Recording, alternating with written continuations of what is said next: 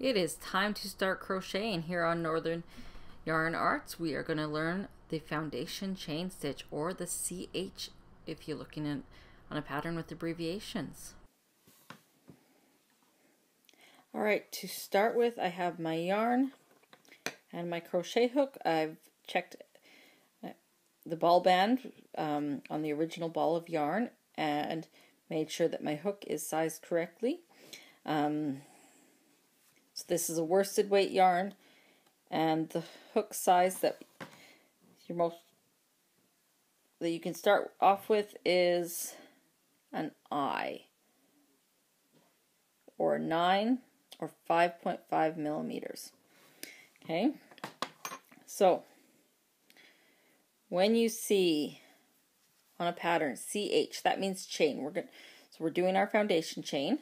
When you're working with yarn, this is the tail end. If I were to fold it over, this is the tail. This is here is your working yarn.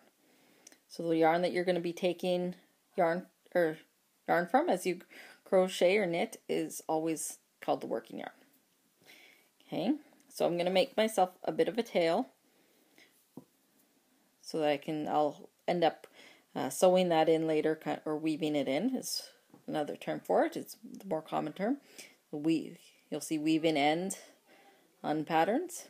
So I'm going to take that, and my tail is going to go down across my hand, across the inside of my palm, and the tail goes down.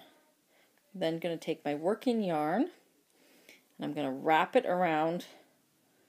So I'm going to take these two fingers here, and they're going to hold the tail so that the tail doesn't go anywhere. I'm then going to wrap my working yarn around so that it creates an X. So tail goes around, working yarn goes around, creates an X. I'm then going to take, and I'm going to reach into this loop I've created here, and I'm going to grab my working yarn so that it comes up through that loop, and I'm going to pull on my tail till it's nice and secure. Okay, this is called a slip knot. Different people have different ways of doing it. This is the way I do it. That way I don't have to have any secure surface or anything like that to do it on. I can just do it wherever I am. And the reason it's called slip knot is that you can then hold that and you pull on your working yarn, and the loop gets bigger or smaller, pull on the loop, and the loop gets bigger.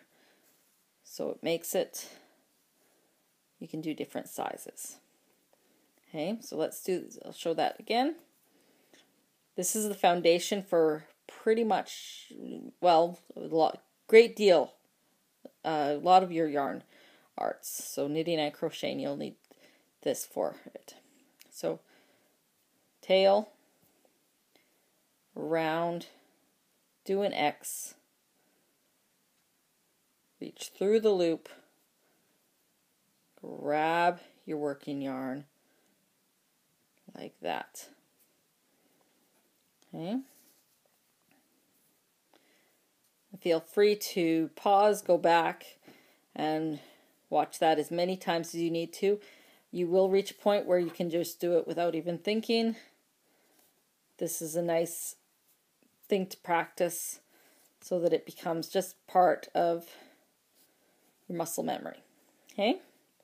Once that is done, I'm going to take my crochet hook here, stick it into my loop. I'm going to pull on my working yarn to make that tighter. I don't want it too tight. I want to be able to slip my hook through it. So about that much space, because I want to be able to slip my hook through it with yarn.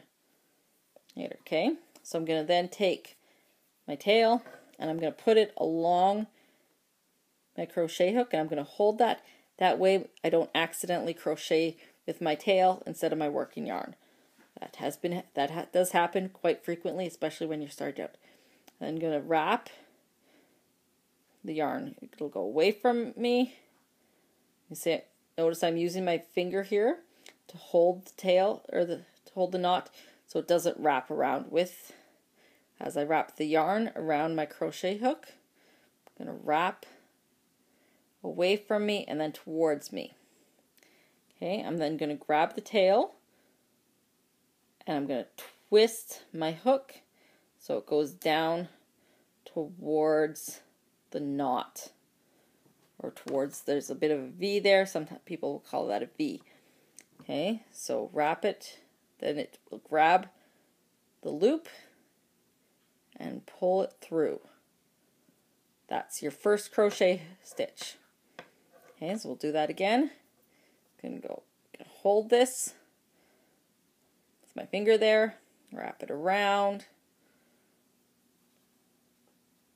grab my stitches, turn. Now you're going to want to make sure that you don't make this too tight. So if you go to do it and you have to force it through, that means your last stitch was too tight. So then just pull on this a little bit and loosen it up.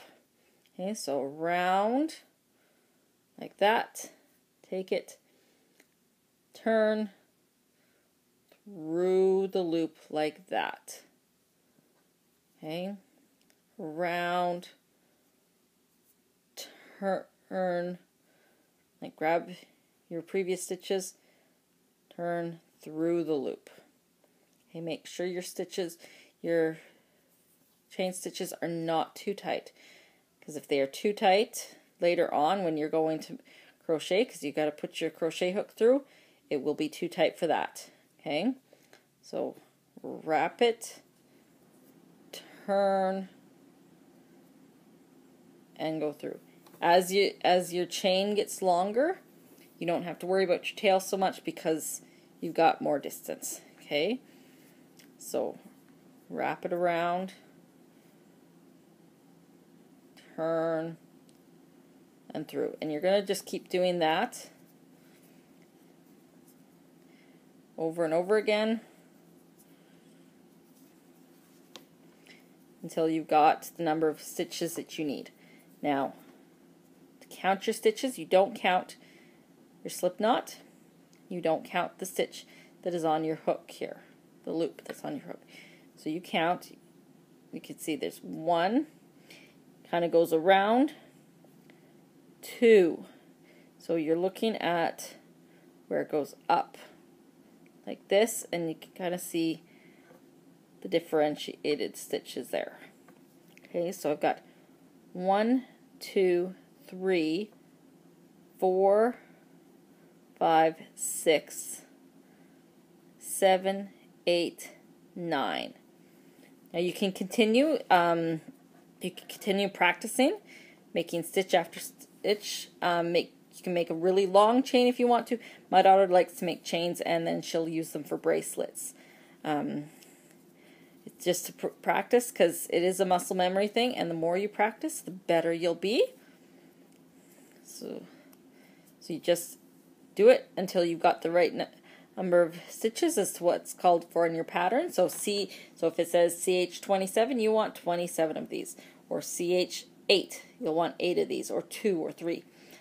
Okay? So I cannot stress enough that the big thing that you need to do is establish muscle memory. Do that stitch over and over and over again until it's just something that's easy and automatic to do.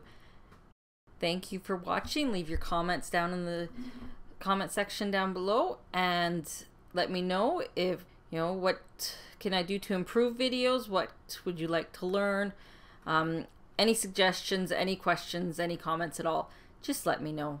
Thank you for watching, and we will see you next time.